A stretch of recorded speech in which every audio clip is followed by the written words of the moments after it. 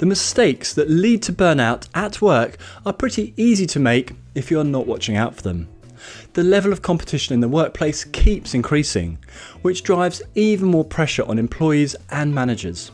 And that pressure leads us, as employees and managers, to ignore warning signs of burnout. Burnout happens because of specific behaviours of employees. Even more burnout is caused by the behaviours of managers, which create working cultures that significantly increase the risk of burnout at work for their teams. Today I'm covering 5 mistakes that employees make that lead to burnout, and 5 mistakes managers make that lead to burnout in their teams.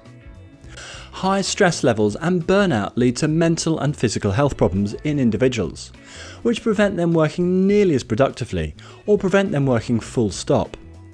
Employee burnout is one of the leading causes of absenteeism, and in plenty of businesses, excessive absenteeism negatively labels you. Employees that are not present or are effectively walking wounded represent a big cost to companies. Firstly, in salaries paid without work being done. Secondly, in the inability to take advantage of business opportunities through lack of staff.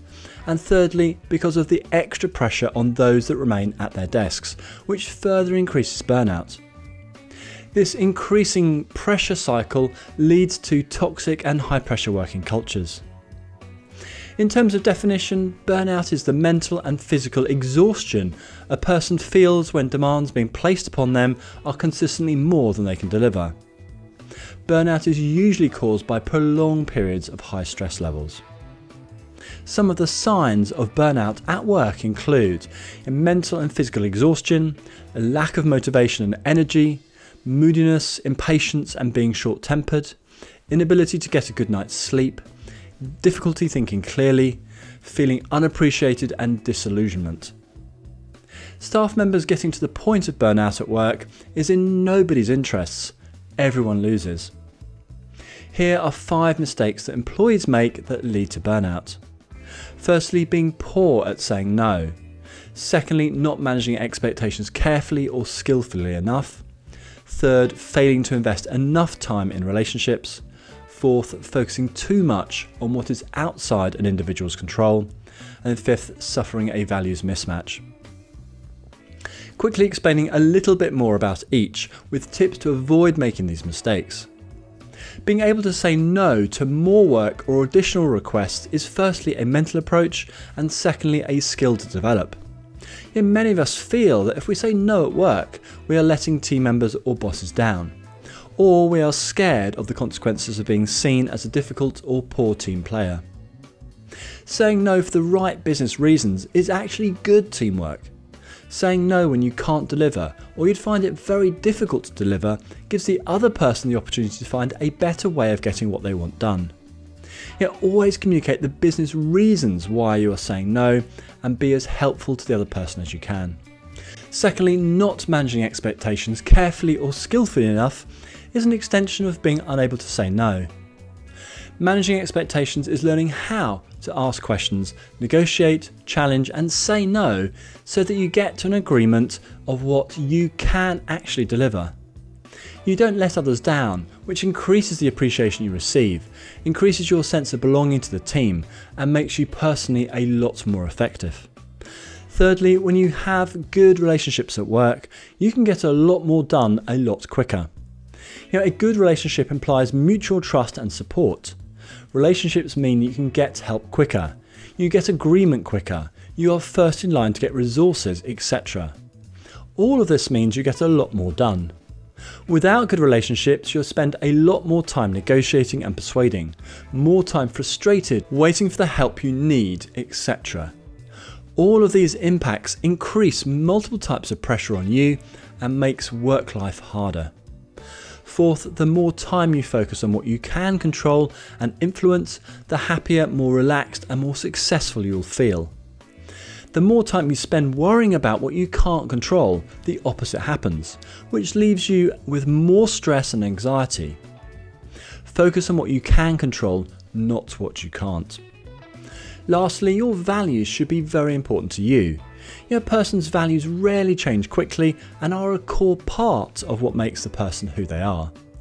When your values are very different from the collective values of the group or company you're working in, you are less likely to do a good job, to feel you fit in, etc. And this mismatch will result in increased stress and anxiety, a lack of belonging and unhappiness. All key factors that lead to burnout at work. Try your best to avoid each of these mistakes. When you do, you'll be happier, more effective, and feel a lot less stress, even if the working environment is no different. How you respond to stress is a big factor in becoming burnt out at work or avoiding burnout problems. Next, managers have a big part to play in reducing stress and the other factors that lead to burnout at work, which we will cover next.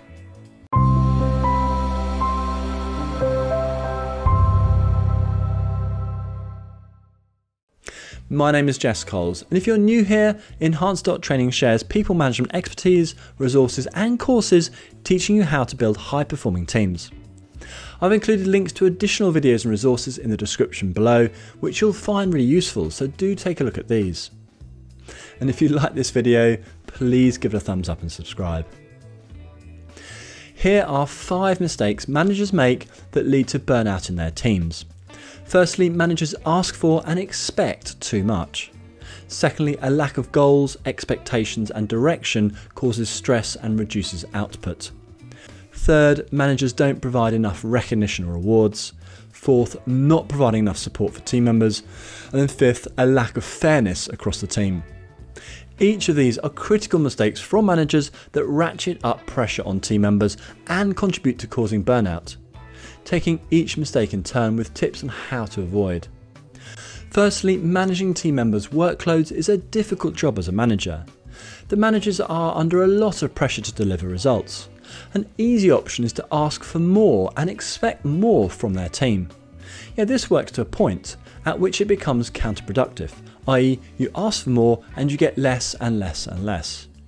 Pay attention to your staff, their moods, energy and feedback to avoid putting on them excessive pressure to do more.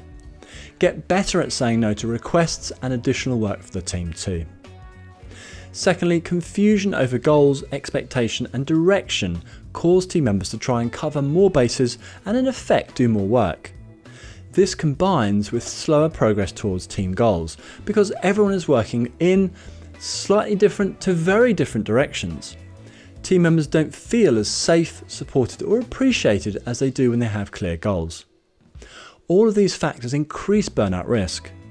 Work to communicate clear goals, expectations and direction every single day. Thirdly, recognition and rewards are both key communication tools to tell employees that they are valued and appreciated and their work is valuable to the company. As humans, we all want to be liked and appreciated, and being overlooked or being taken advantage of causes us anxiety, anger, and a host of negative reactions. When managers make the time to communicate their appreciation and recognition, team members will be happier and much less likely to burn out. Look out for the opportunities and regularly give praise as a manager. Pay your staff fairly and give them a fair exchange for the work you ask for. Fourth, another critical mistake is not devoting enough time and effort to support your team members. Providing others support when maybe you don't have enough support yourself is tough. One of the best ways to reduce pressure on you as a manager is getting improving performance from your team. Help them by getting the right resources in place, the right help and advice, and the right capacity at the right time, and everything in your team will happen quicker, which means better performance.